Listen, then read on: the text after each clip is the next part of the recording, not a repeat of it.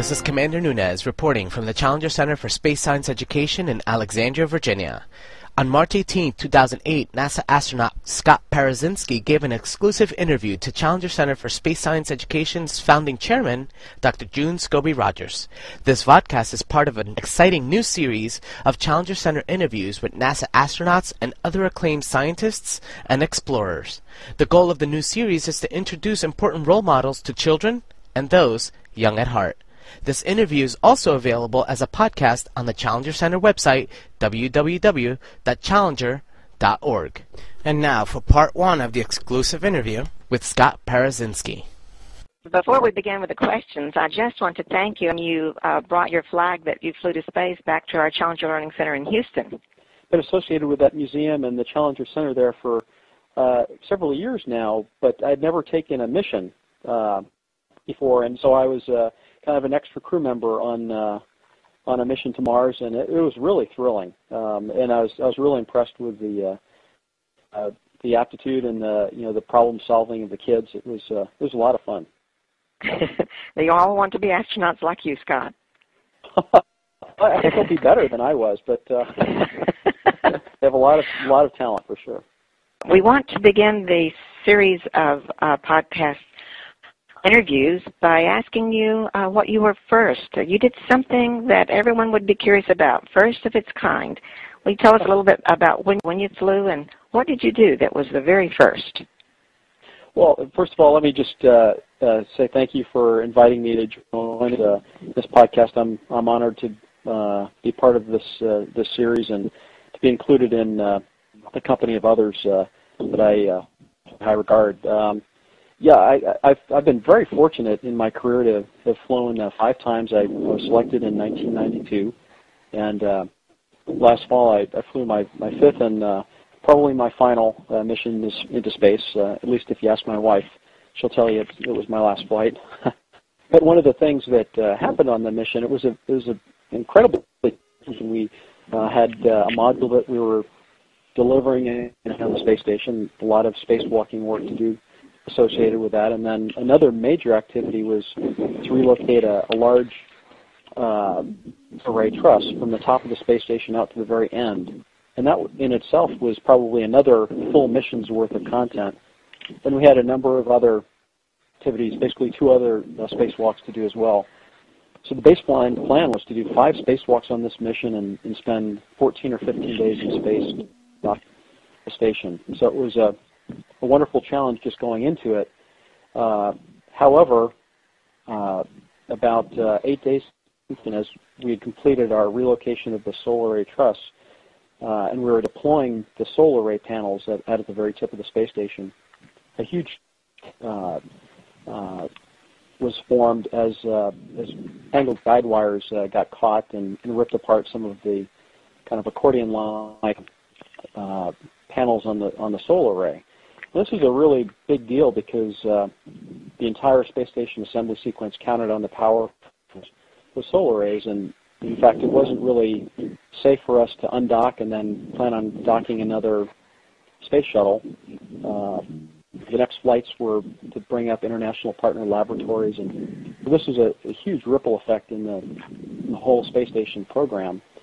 And so within 72 hours, brilliant people on the ground came up with a corrective action plan. They invented something that we now call cups to stabilize the solar array, and developed special tools for me to go out and work on this still energized solar array panel. It had about 100 volts of power going through the array as I was out working on it. And we were going out to a place that had never anticipated being an EVA work site. It was a 90-foot boom using the space station's robotic arm, and then also our robotic inspection boom. And it was really a dramatic experience to be out in a place that we never planned on sending a suited astronaut to go work. It really was treated with a God's eye view. Very fortunately, the tools that I had with me and the cufflinks all worked extremely well, and we were able to cut the frayed wire and stabilize the solar array, and then fully deploy it. So the whole assembly sequence of the space station kept back, and we were able to come back very, very successfully. So it was, I think, a real triumphant moment for NASA to come up with this and then be able to execute it. We were all on the edge of our seats waiting for the evening news to hear about success of your solar array repair. You were a major hero. We were all watching because we knew it was dangerous, and we knew how important that effort was. Were you ever afraid, like we imagined that you must have been? I was just kind of the guy at the very end of the sequence that made it come about. I don't consider myself heroic in any stretch. It's nice of you to say, but I had a job to do, and as a professional, I went out and did the very best that I could. I think the engineers and the folks in mission control considered the risks out there, and there were some. It was working on a live solar array. It was further than we'd ever gone before, so an emergency bailout, if you will, was a little bit harder to manage.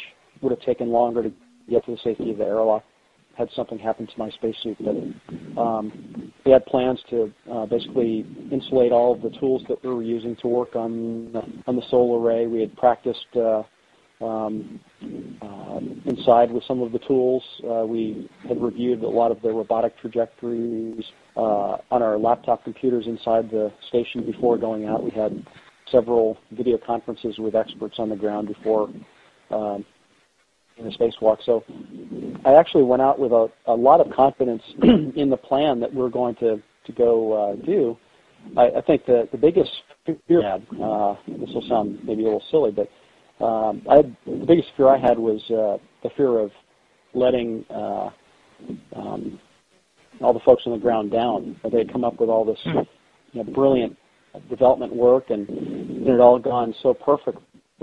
Developing the robotic trajectories and the tools, and people, Peggy Whitson and George Zamka inside the fabricated these cufflinks to exacting specifications, and everybody on the entire crew and many people had done a lot of work, and so I felt a little bit of extra pressure floating out there that day. We're proud of you, Scott. Hi. Was there ever an opportunity that you can remember that you were first to accomplish something, or that you got an award for being best at? Well, I guess my approach in life has always been, if there's something that's worth doing, I had to try and do the best I can at it. And so, I was an athlete and involved in some student government and outside curricular activities, and so I always applied myself to the fullest. And I think what's most important for kids to realize is it isn't if you get the gold medal, or you become class president, or get the trophy, or what have you, but did your very best.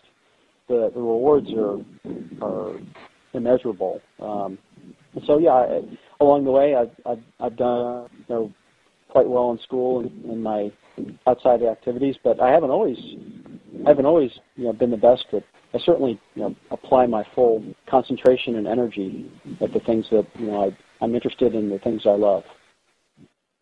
And like all of us, I assume that somewhere along the way you had failures or disappointments. And students, I want to be aware that they, when they look to someone like you as a hero, I think they assume that your ring in life has been perfect for you to arrive at this time in your life. They would be interested to know that that's not always true. That's so well said, June. There are failures, and you come up short.